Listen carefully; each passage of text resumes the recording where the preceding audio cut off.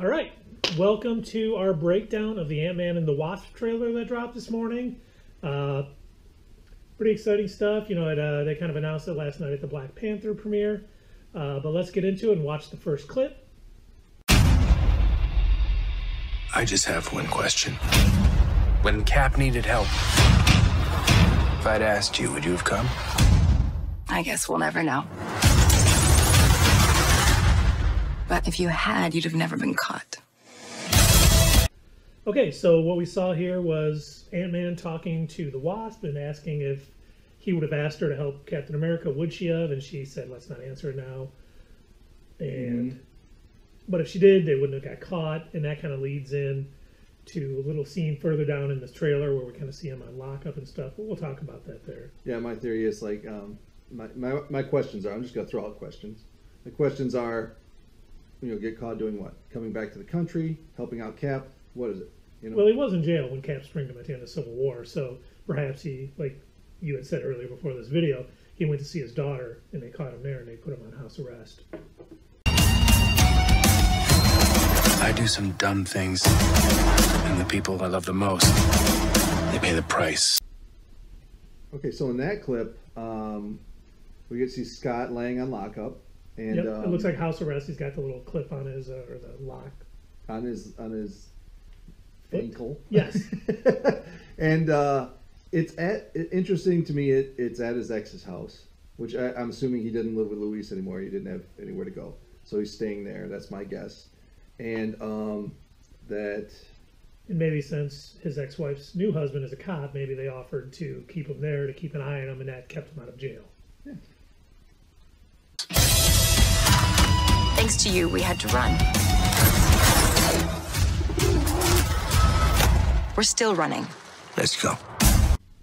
And this next scene, we see Hope and Hank on the run. It looks like the FBI is coming after them for whatever reason, perhaps because they didn't sign the Slovakia Accords. And they are kind of superheroes in their own right. You know, Hank Pym was Ant-Man. Hope Van Dyne is the Wasp. We don't know if she's actually been the Wasp yet, but we see some scenes later on that may take place before that scene because, you know, these aren't always in order. And she opens that little section that we're going with, saying, "Thanks to you, we're on the run." So I wonder, you know, what happened there. I like having the questions. My questions are like what are they? What is it? A result from the first movie still, or is it something after Captain America, or you know, something right? Like it could that. be something that happened in Civil War when he got let out of prison by Cap at the end. It could be something from the first movie. You're absolutely right.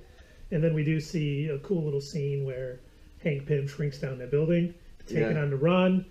There could be some plumbing problems. We don't know, but let's not get into that because it was a cool scene.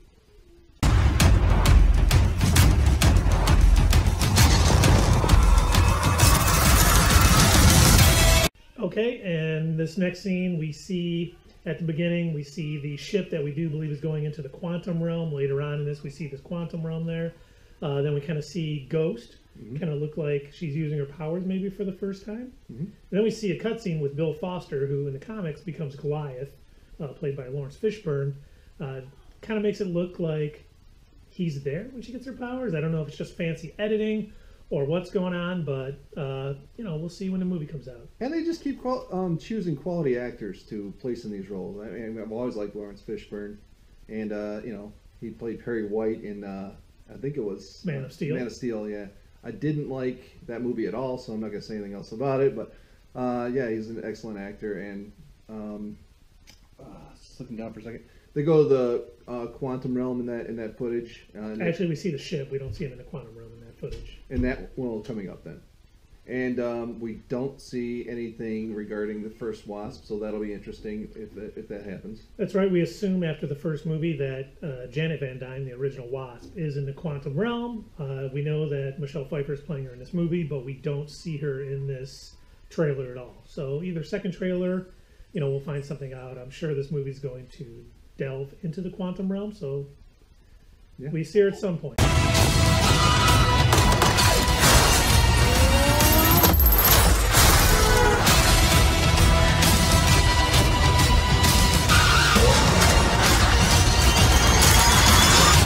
Okay, so that little action scene, a lot of action in that scene. I like how they piled it in there.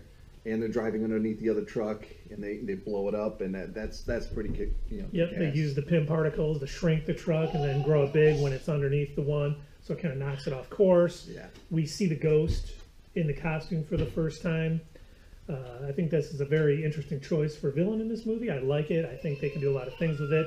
For those of you who don't know, the ghost basically has an outfit that can turn invisible or intangible, but not at the same time. So if she's invisible, she can't be intangible. If she's intangible, she can't be invisible.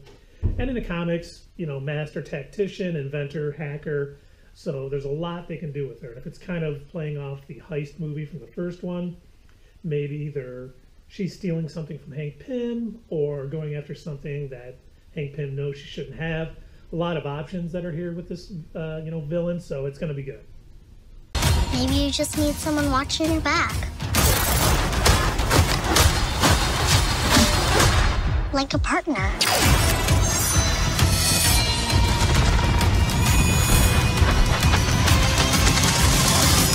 Okay, and that little short there, his daughter saying that he needed a partner, and he's looking kind of down about it. So I'm guessing that happens during his house arrest, and he's just talking, and he just realizes that he can't work on his own, and it sucks that he's not with Hope right now.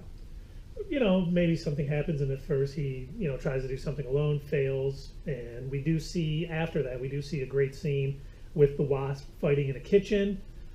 Some pretty good special effects in it. She's running on a knife. Yeah, it looks pretty cool. I think we're in for some great action scenes in this film.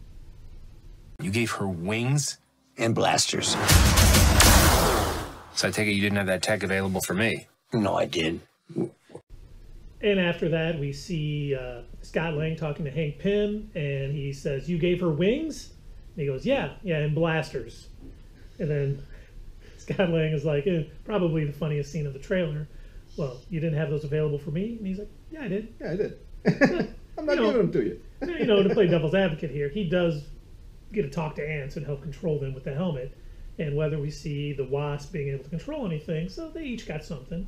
Wings and blasters are controlling ants, I guess. Whatever you like. And once again, the action sequence is just awesome. Again.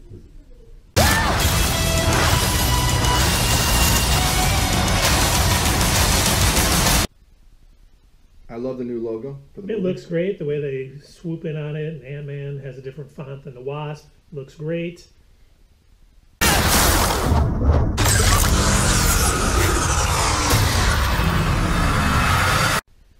And then to finish the video, we see them using the PIM particles.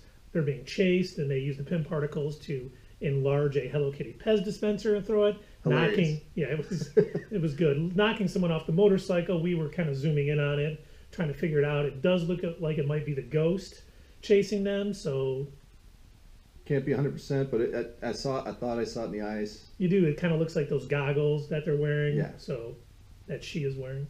Well, if you like what you see here, please subscribe to our channel and hit the little bell button so that you get notified when we upload a new video. Thanks for watching, everybody. Thank you.